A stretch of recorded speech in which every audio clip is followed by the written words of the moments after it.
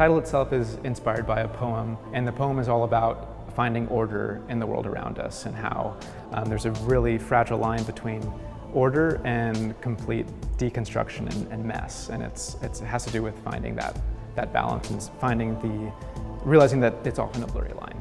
The theme of the exhibition is this idea between order and chaos, or the ways in which structures work in society or families. You'll see that the exhibition ranges in scope.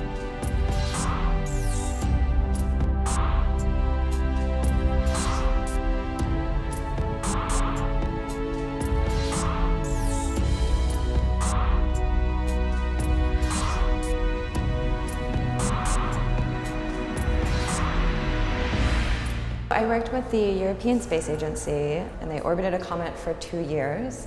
And during that 2-year time span, they were able to record this sound. And it's been sonified by a sound engineer and pressed on a vinyl record. And then I've created a mold of that record and am now making ice versions of that and playing them in this space.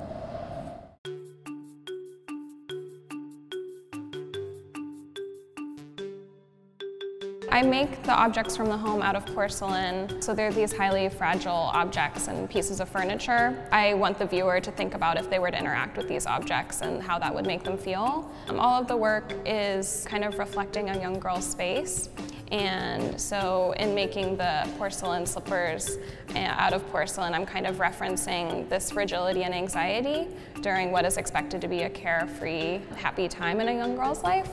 The exhibition is completely inspired by the work, so I try not to go in with any ideas. I like to go in and I'm just prepared to be surprised and let the work and the artists lead the process.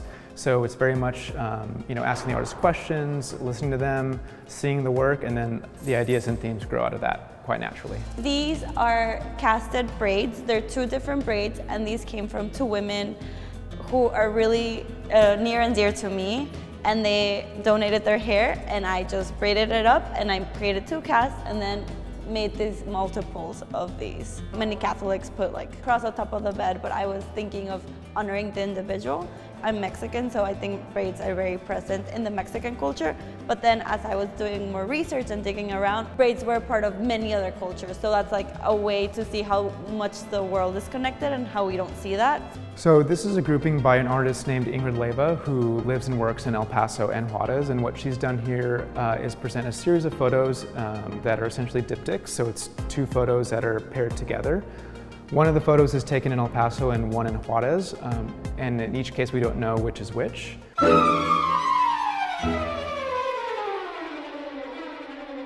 Honey has always been treated as a sign of fertility, but also as a sign of life-preserving elixir.